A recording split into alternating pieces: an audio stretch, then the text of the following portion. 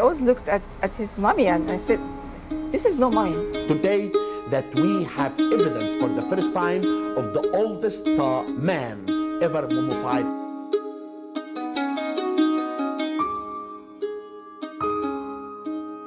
Mummies, the most coveted and highly valued relics, provide a glimpse into a world that has remained a mystery to many of us.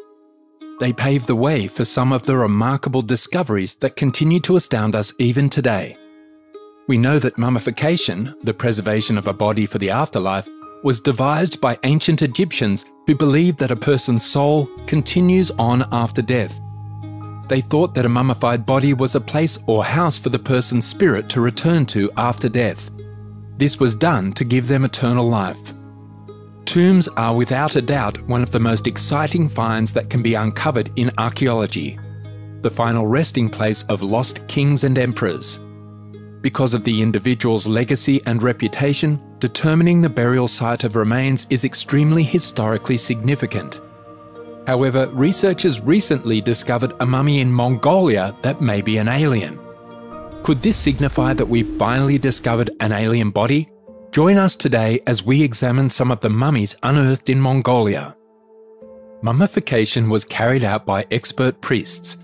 During the mummification procedure, all internal organs were often removed, except the heart, since the ancient Egyptians thought that the heart is where the soul resided.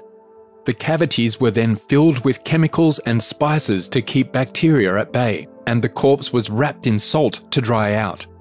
After 40 days, the priests would wrap the body in linen bandages and recite spells over it. After the procedure was completed, a mask was placed over the mummified body's head so that it might be identified in the hereafter.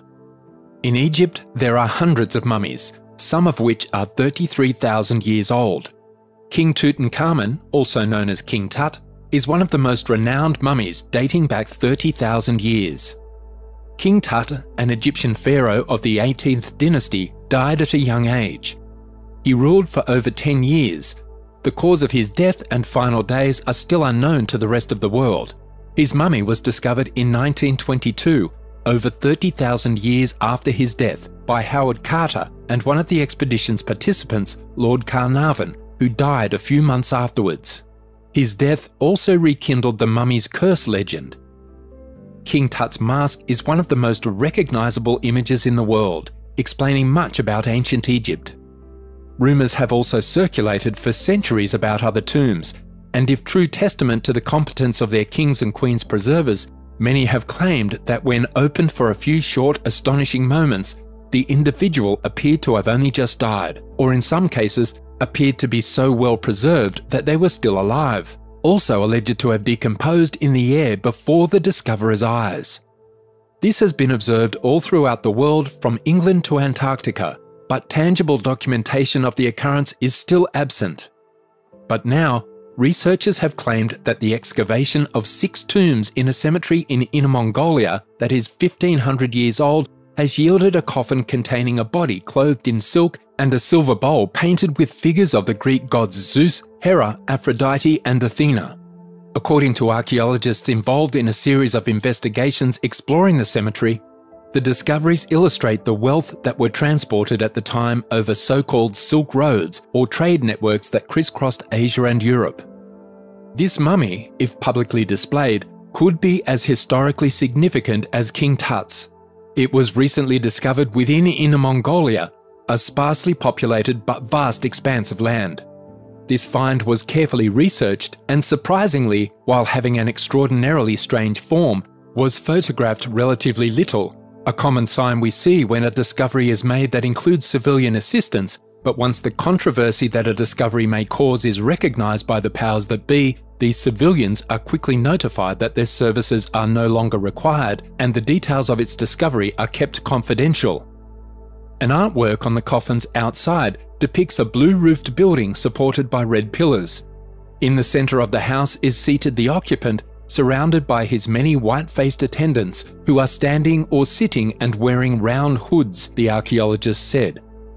The exaggerated face and body proportions of the main occupant distinguish him sharply from the attendants. This discovery is similar in many respects, including the apparent media blackout that has descended on the tomb's occupant.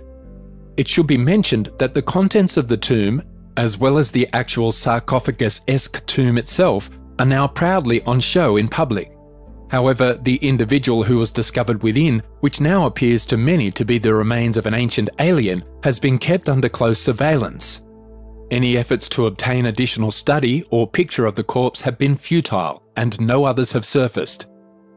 Could this be the remnants of a real ancient extraterrestrial, perhaps a visitor to our planet who died, or a survivor of crashed ancient alien craft regarded as a god by an ancient civilization? We are fascinated by such possibilities. But this was not the only unusual discovery made recently in Mongolia. Some time ago, archaeologists were present with an extremely rare situation when they uncovered information about a remarkable discovery made in the area north of Mongolia, close to the country's border with Russia. This discovery belonged to a mummy in a rather good condition of preservation and with various personal belongings that indicate a little about its past. The age of the find, according to experts, was more than 1,500 years old, but that was not the biggest draw.